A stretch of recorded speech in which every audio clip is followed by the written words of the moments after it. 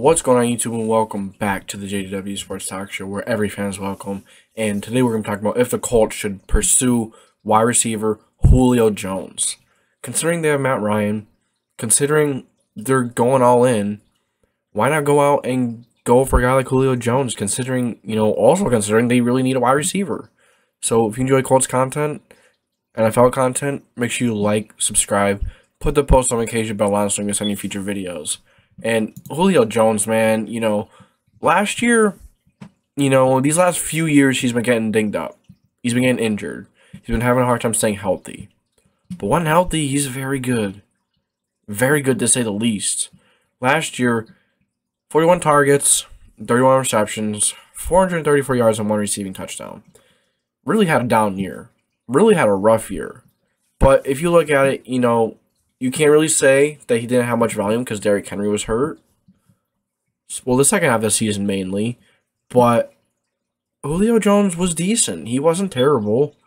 Even though he doesn't have that many yards, he didn't play for a good amount of the season. And he could be better with touchdowns. But at the same time, he never played with a different quarterback. He never played in that style of offense. So if you bring him into Indy, if you bring him into a situation where he knows the quarterback, he's the quarterback that made his career, that helped him make his career, that's been thrown to him over in Atlanta. His name is Matt Ryan. He's a pretty good quarterback. So with Matt Ryan, with this having money, with this needing a wide receiver, we should absolutely go after Julio Jones. Not break the bank. Give him a decent deal, and then see where it goes from there. Julio Jones could have one more year in him. One more year in him. The Colts will take it. They need it. Really need it. Michael Pittman is a very good wide receiver. Julio Jones will make another really damn good wide receiver if he can stay healthy and he figures it back out this year. So, do the Colts sign him? Will they sign him? I don't know, but if you look at this PFF stuff, even in 2020 when he was injured for a good amount of the year, it's pretty damn good for being injured most of the year. 2019 and prior, he was one of the best receivers in the league for quite a long time. Last 2 years on the downslope due to injuries and just age. But believe if he comes to Indy, he may have one more year in him. And the Colts need a wide receiver.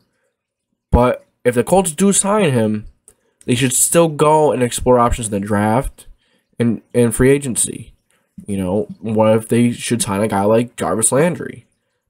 I would take Landry over Julio right now.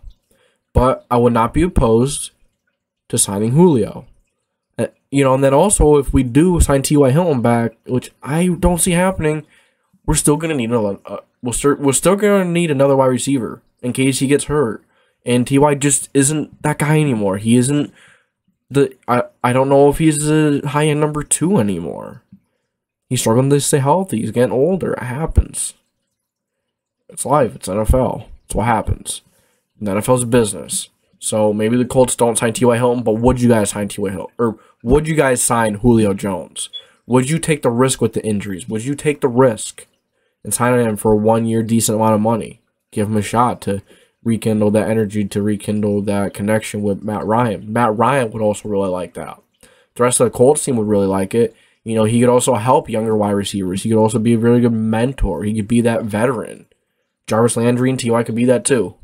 But I think Julio has more to offer than T.Y. But Jarvis has more to offer than both of them at this moment. So let me know what you guys think. Do you guys think the Colts should sign Julio Jones? Do you think they should take the risk and reunite him and Matt Ryan? Let me know your thoughts.